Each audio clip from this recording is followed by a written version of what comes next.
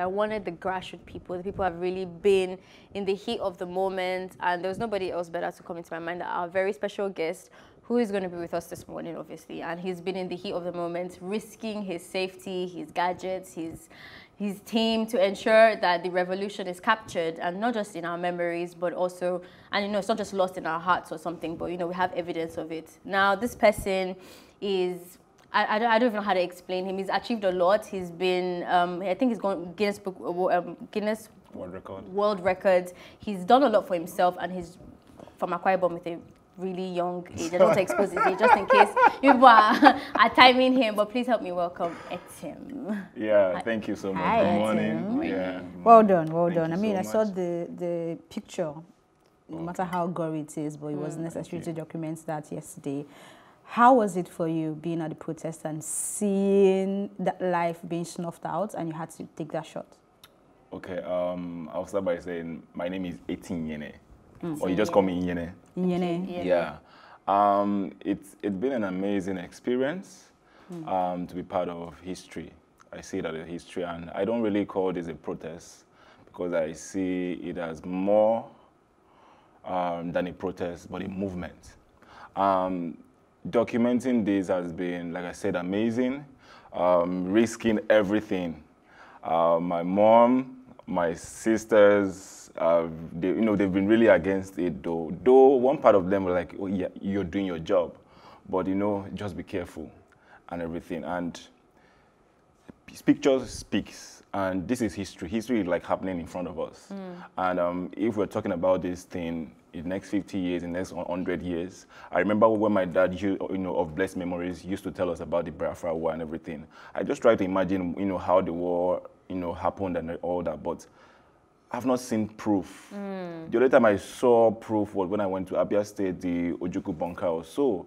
I saw some pictures and everything. I was like, oh, we really need to see this because the Nigerians now clamoring for war. My dad would always say, those guys clamoring for war now, I've not seen anything. So if they are seeing how the Biafra War went, like happened, I'm not sure we're clamoring for war right now. I see people saying that this could turn into a civil war. Do you see that happening? It's not going to turn into a civil war because for change to happen, there must be some push. I think, we are not giving that push right now. And for change to happen also, there need to be some, a form of awareness. And I think Nigerians now are aware about our rights, about our power.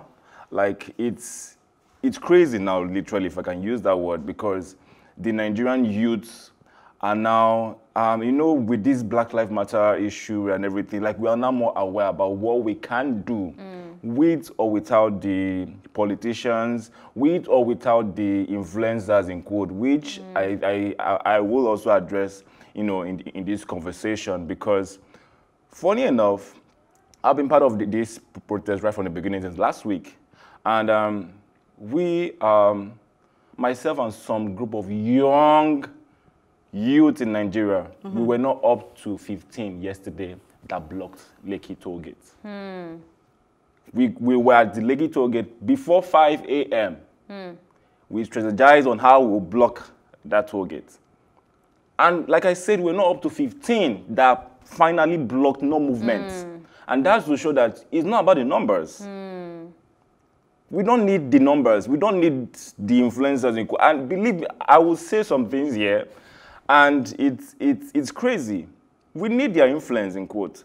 But they always come when they've seen the update on social media that everything has been balanced and everything, and they will come to do live as if they converge everybody. No. There was something you said, the way you said we don't need the politicians, and I think I don't agree with that part, because what we are doing now is to actually get the politicians to do the job or whatever they're elected for, right? And we want to get to the point where we know that if you're elected into that office as a politician, you are able to do your job. So I think we need them to start doing their job, to start putting in proper reforms, to start making better decisions and getting the job done, which is why if a Sanwo-Olu has not tweeted for 5 days and is suddenly working behind the scenes, you know why I'll be laughing to that one, I understand what we'll you have mean. to say, you know what, sir, we need you to stand up and do something. That is why also when the killings was going on in Oyo State, Ubomosho, we had to be tagging the governor of Oyo State to say, sir, you need to do something. So we actually need them to start doing their job. We need them, yeah. But the first thing, they need us first. Without us, they are not supposed, they won't be there. So they need us, and they need us so bad. So that's what I'm saying, that until we get to realize the power we have. But okay, I want us to move away from this conversation for a little bit and focus on the protesters. Okay. There's speculations, especially from authority, where they are attempting, a really weak attempt though, to give a narrative that they're being violent and that these protesters are being violent, which is why the police force or the police body are attacking the viewers. Now, you've been there from day one. We've seen videos of you, even in the scene, in the heat of the moment. Do you really think that all the protesters, or there are some protesters there that are actually hoodlums in their words, and they're actually attacking other people? Have you seen that? Yes, I've seen. Yesterday, we were supposed to sleep over, like right in front of the toll gate, because it's like a war in quotes. We've already taken that territory. So if we mistakenly leave, it will be kind of difficult for us to go back. So that was our plan initially, but you know, the vibes, the ginger was not there. Like I said, we don't even need the numbers. We can be 5 down, we'll sleep there. But we got to realize that. You don't need the numbers. Believe me, we don't. We just need that consistency. We don't really need that numbers. We just need to be consistent. If one person sleep, like in that toll gate, I don't think you can compare the impact one person or 15 persons will have when the crowd of people were no, I mean, he's saying exactly. So I think you need to be careful with that as well. We still need the numbers. I think your intention, which is what I'm trying to get, and I think I've seen the same thing too, because I was part of the protest on Saturday at Lekki Link Bridge. Yes, and I did see that the influencers came when things were already done. The celebrities came and they made the loudest noise, and obviously they'll bring more crowd. Because and the crowd isn't even for SARS. The crowd is for like almost like a circus, like you're performing, like you're entertaining. The people who did what they did were not that many. Yeah. I think I know the names. Okay. And there was one of these celebrity. We walked from the filling station from the Lekki toll gate down to Deputy Governor's house. There was one celebrity that drove with his guys, drove down to meet us there. Okay, and so met her, he was just bringing the vibes and where I'm like, coming from. Yesterday also something happened when the governor came around. There was this other celebrity. His manager was just pushing him. We have go. You know, so that they will see you as. I stopped his manager. I say, you can't just do this. He's not speaking for us. Yeah. Let the people speak. I know there are people who do not really understand the gravity in terms of celebrities now and are trying to, what we call, I was having a conversation with a colleague in the industry yesterday, and she called it performing activism. Like, you just want to do things to show. So there are people you are calling because you know them as celebrities. Even the ones that you think they are not that big celebrities that are being praised online now, some of them deliberately put out that content and got people to put it out to say, I am this and I'm doing this. I mean, I feel like every kind of performance, whether it's good or bad, is beneficial. Because right now, this is getting a level of recognition in the international space. Whether you like it or not, the impact of the celebrities as well in this protest has also been massive. However, when you meet people like that you're mentioning, and you're able to stop them to say you cannot do this, that's the right thing to do, to let them understand that, you know what, we are not pushovers. We are not going to allow you hijack this for your own selfish agenda. But I would maintain to say that we need everybody, whether you are performing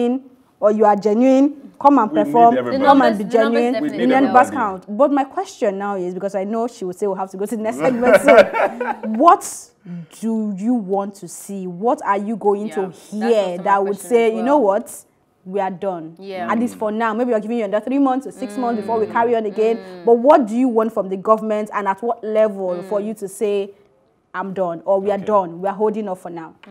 Okay, I believe that's a very good question. I believe the Nigerian government, they've lost the trust with Nigerians. And that's why even after the announcement of the, SARS has been disbanded. Dissolved, sorry. They still went, the youth still went, ahead to still protest and everything. So that trust is not there anymore. Imagine this had been going on since last week. We have a president, and he kept silent. The president of another state was confirmed positive coronavirus, and the president tweeted, wishing him well. And your own people here have been clamoring for something for days, for weeks. And you still not even a tweet. Yesterday, yeah? No. I'm just trying to say, when your heart is, in something, it will show in your action, no matter how little it is. So I think the government now, they need to be intentional with the little things that they are doing right now. Okay. The little things to even with the security agencies. This is a peaceful protest. I have images like where I saw, the policemen that came around yesterday was, they just came to, see how but they came with guns, tear gas. These are like, it's intimidating. Yeah. So in being intentional, what would you want to see? We want to see action, not just mere talks. Like, we want to see action. Proper action. Not just, because we've been talking like, for the past 5 years, we've been talking. Yeah. We don't need that anymore. We are now wiser. Like, our eyes don't literally tear as youth. So we will keep on protesting. Yeah, and definitely. You keep on taking the pictures and capturing everything. Sure. Please, your safety is paramount. Each person's safety is paramount. I don't want any more stories. I saw a tweet that we've already lost, I think, 20 people nationwide in regards to this protest. So it is a serious case. And I think sometimes, because there's a lot of performative people, not everyone has kind of made it sink in how serious this protest is. But I appreciate you, especially the people that their names are, like, we don't have the following, and you're not a grand influencer or celebrity, but it's important what you're doing. And it's really important. And we're thankful that you graced us with your presence today, and we'll let you go back to your protesting.